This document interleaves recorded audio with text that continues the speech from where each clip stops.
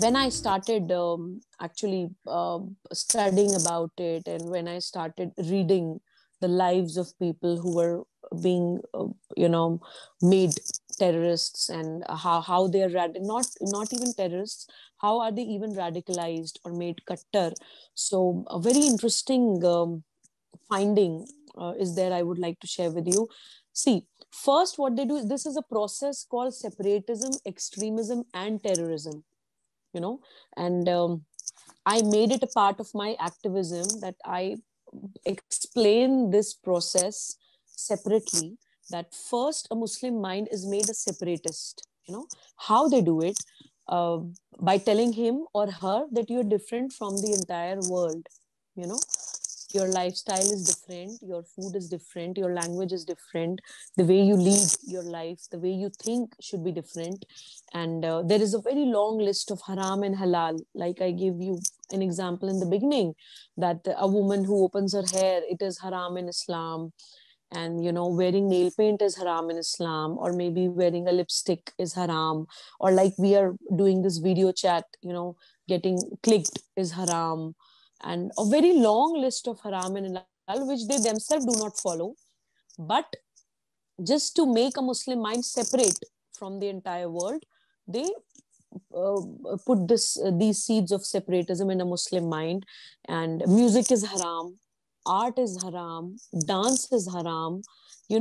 Anything which makes you, or which takes you in a meditative mode, which makes you mingle with others, which makes you happy, is haram, because they have to make you aggressive. They have to use you like foot soldiers to make their dream of Islamic State come true. So obviously they do not want you to be happy. They do not want you to coexist with other people. They do not want you to celebrate life. That is, and they want to make you aggressive. That is why they, whatever way possible, whatever they can even think of, they would try to separate you from the entire world. This is where fatwa comes into picture. At times we feel that what foolish kind of fatwas they give, that hand sanitizer is haram. you know during COVID times, using sanitizer is haram, taking polio drops are haram. Those kind of fatwas they bring. At times people feel that they're doing it because they're illiterate, but I would like to reiterate it time and again that they are not doing or throwing these fatwas because they're illiterate. They're very smart. They want to kill that rationality and that decision making power of a Muslim mind. What a Muslim kid can do, they would tell you. What a Muslim kid cannot do, that also they will tell you. That do's and don'ts should be regulated and controlled by them. And when a Muslim mind is so dependent on these do's and don'ts, that thinking capabilities killed. That confidence is not there to take independent decisions. That is why these fatwa brigade, they work to make a Muslim mind separate, to kill the thinking capacity, to just make them zombies, or to just make them robots. That is why this separatist process is done, and deliberately, and with malified intention, and with a proper agenda, and a very strong thought process is behind it. It is not just done randomly or casually, or just because they're illiterate. So we should not trivialize it by saying that they're illiterate, that's why they're doing it. They're doing it very smartly, and they know why they're doing it. And once a Muslim mind is made separatist, then the second the second part of the process comes into picture, that is making them extremist. you know Once you are a separatist, then it becomes easier for them to make you an extremist. Now they would like to make you adamant and rigid. Okay, now this is what you believe. Only this is right. What others are thinking is wrong. That flexibility, that coexistence is killed. No, no, no, what you are thinking is right, what others are thinking are wrong. Once they are successful in making you an extremist, then they try to make you a terrorist. Because now what will happen, Kamalji, just imagine a mind which is separatist from others. He cannot mingle with others, he's not friends with others. Now he has become rigid also. Now he has become extremist also. Now he thinks I'm right and others are wrong. So of course he would start, or he or she would start feeling isolated from the entire world. I do not have friends, people do not understand me, I'm different from others.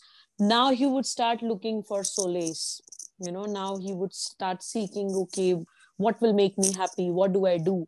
Now this terrorists organizations come into picture.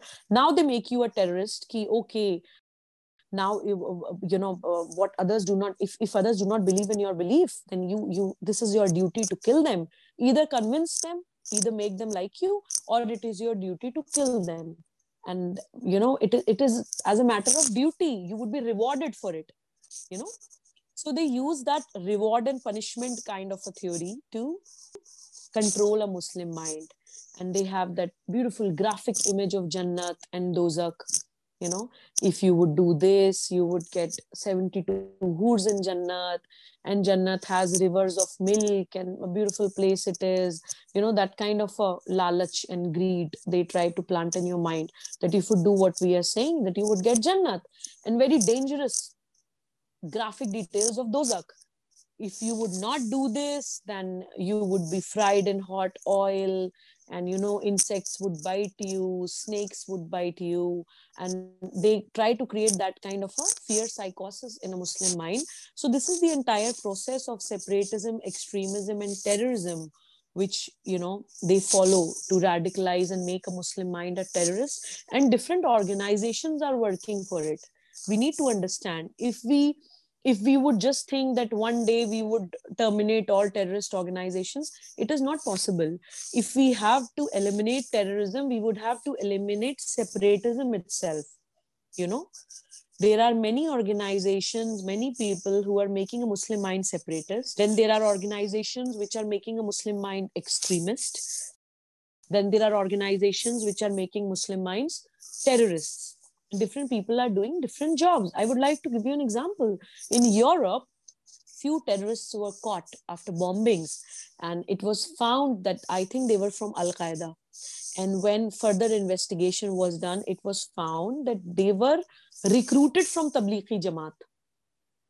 And Tablighi Jamaat can obviously get away with it by saying that I am not a terrorist organization.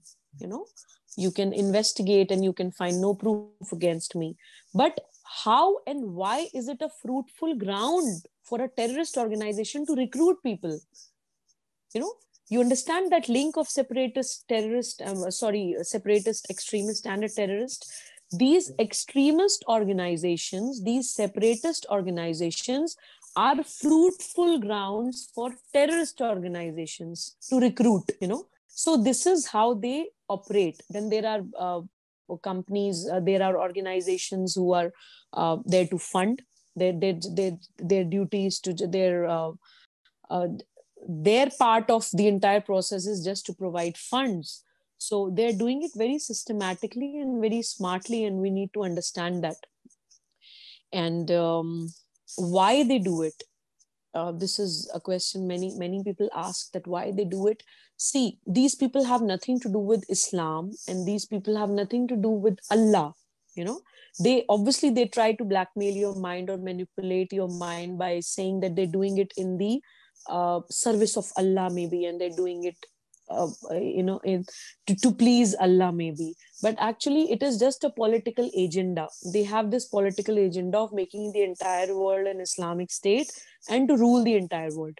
So that agenda of Islamic state can only be fulfilled if they have foot soldiers, and if they have zombies, and if they have robots, people who cannot think on their own, people who do not have that rationality to differentiate between right and wrong. They need suicide bombers. No rational person would go and just put a bomb in him or herself and just blow himself or herself out. Obviously, to make a person a suicide bomber, they have to completely brainwash and manipulate and hijack their minds. That is why they do it. And a very bogus theory is there that Islam is in danger. They always say that Islam is in danger. I always ask them that you are the second largest faith in the entire world. How on earth you are in danger? A Muslim should ask them, what is in danger? You have put the entire world under danger, this Islamic State theory. And, this Ghazwa-e-Hind has put other people in danger. And you keep on repeating this theory that Islam is in danger, Islam is in danger. Because if a Muslim person will think that I am in danger, only then he would try to protect himself, only then he would try to become aggressive. So that is why they do it, and that is how they do it. That is why they make this narrative against Bharat, because this theory of Islamic State is obviously, it is against the entire world, against the entire humanity. They want to make the entire world an Islamic State. But against Bharat, they have a specific theory of Ghazwa-e-Hind. That Islamic State ki theory is summarized in Ghazwa-e-Hind. Ghazwa-e-Hind is a holy war against Bharat. So an Indian Muslim must understand it and must fight against this with all their might if you really think yourself as a Bharatiya.